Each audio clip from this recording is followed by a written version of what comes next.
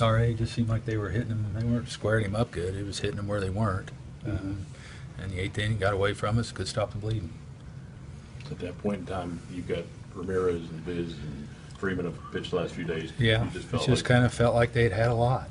You know, I was trying to get around those guys. With the day off, you give them 2 days, and then we got a long stretch then after on Friday. I mean, it just you know, you hate to do it, but then again, in the probably retrospect, you pitch them, and but the guys have been pitching a lot, and just chose not to. JJ was so reliable early in the season. Yeah. What do you think he's lost? I don't know, Velocity confidence, just block, location, sink. Ball's not sinking like it did. They've been working hard in the bullpen. I was hoping maybe some of that would have paid off today. It didn't, and it's tough.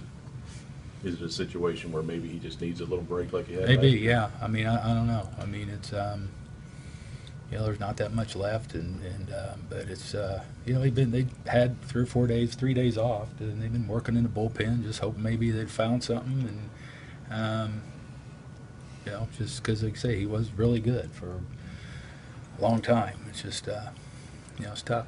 Mentor came pretty impressive. Okay, there. yeah, no, he's good, and I mean, he'll be a guy that's going to be pitching meaningful innings. I mean, he's that guy. So, I just,